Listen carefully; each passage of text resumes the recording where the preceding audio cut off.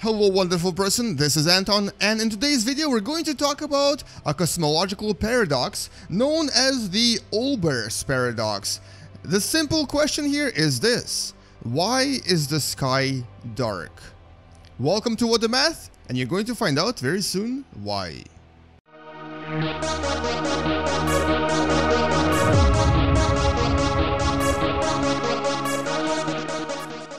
So back in the 18th century, a German astronomer by the name of Heinrich Wilhelm Olbers looked into the dark sky at night and asked himself a question. So why exactly is the night sky so dark?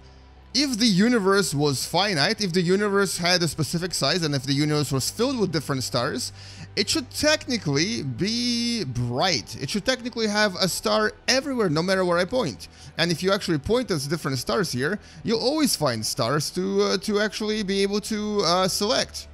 And so for this reason, this paradox is also known as the dark night sky paradox. Basically, it sort of conflicts with the assumption that the universe is static or that it's infinite. If the universe is infinite, there should be stars everywhere. It should actually look something like this. I'm going to show it to you as I increase the magnification here.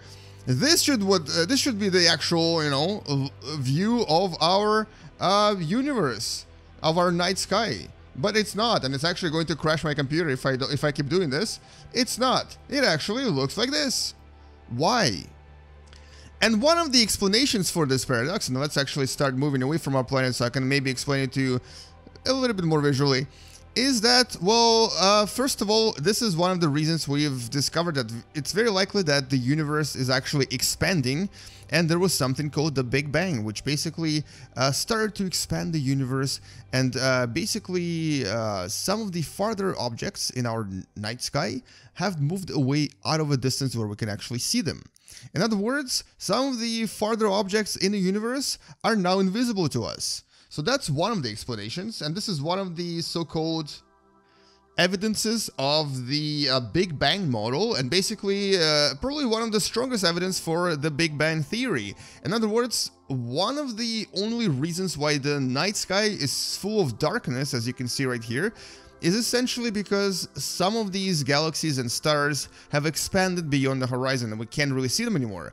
But originally, when the universe was still young, you could most likely see a very bright night sky that I will try to demonstrate again by increasing magnification. Although it might not work as well here because we're now in the intergalactic space, so here there really isn't that much I can magnify.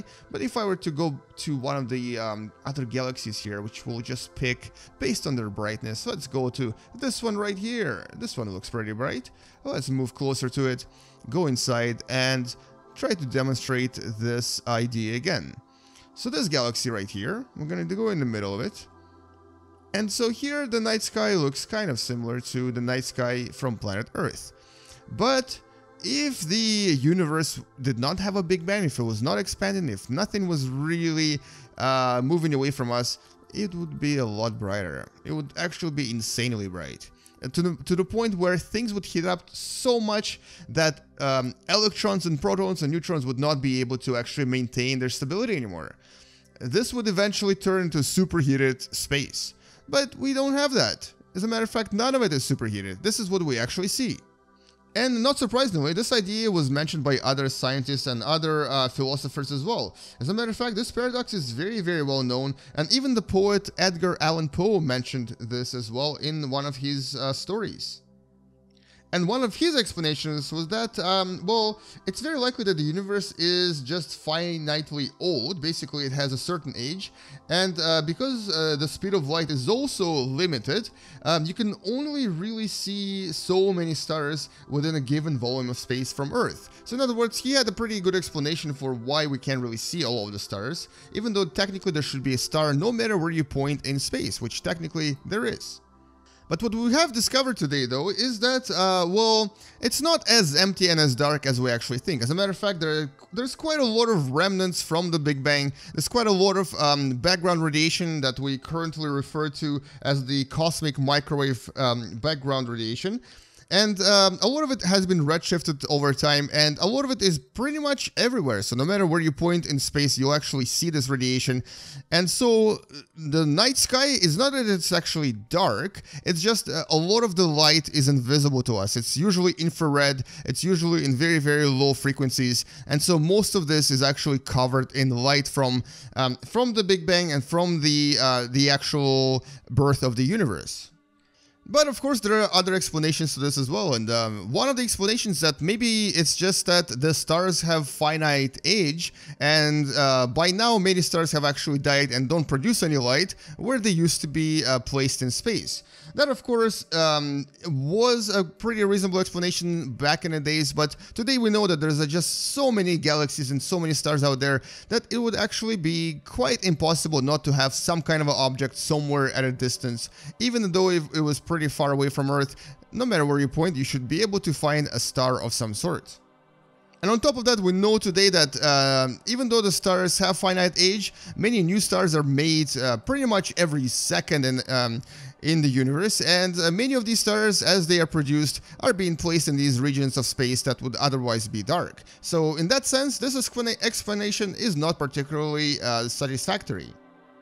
And so really the only true explanation to this so-called Olbers paradox is something that we've discovered in 2016, and it's actually going to be mentioned in the next video in more detail. But what we've discovered is that there is actually a lot more stuff out there that we just can't see. As a matter of fact, I'm going to go to the end of observable universe, and I'm going to demonstrate it to you in a little bit more visual way.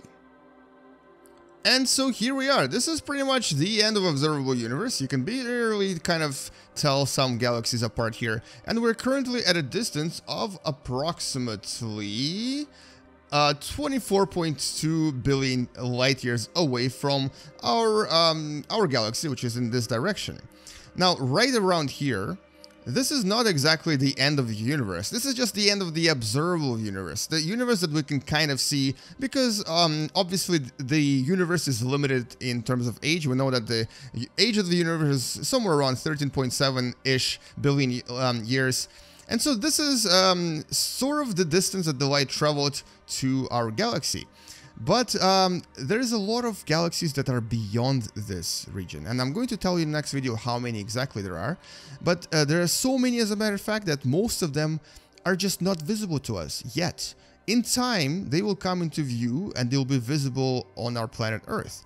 But right now, because the universe is still kind of growing and because the universe is still technically not very old, they're not visible. In billions of years, we might see more and more stars, and actually maybe in billions of years, the star might even become brighter. It was much brighter during the Big Bang and a little bit after the Big Bang, but right now it's dark. But it might become brighter with time because many more galaxies and many more stars will appear, and for as long as these galaxies stay around and as long as they produce more stars, we'll actually be able to maybe even see more of them. But for now, we just have to be satisfied with what we can actually see, and you know what? This is actually quite a lot of stuff. In the next video, I'm going to talk more about what we've discovered about these unusual, invisible galaxies somewhere out there beyond our scope, but today this is going to be the end of this video. And let's actually return back to our own solar system and possibly at least our own galaxy for now. And just take a look at what the night sky looks like from this perspective. This is in the center of our galaxy. And here, as you can see, the night sky is a lot brighter. A lot brighter than on our own planet Earth. Because on our planet Earth, it looks a little bit different. It looks a lot darker. And this is because we are actually located on the outskirts of our own galaxy, the Milky Way. And anyway, so thank you so much for watching, and if you still haven't subscribed, do subscribe because there's so many more educational videos coming in the future.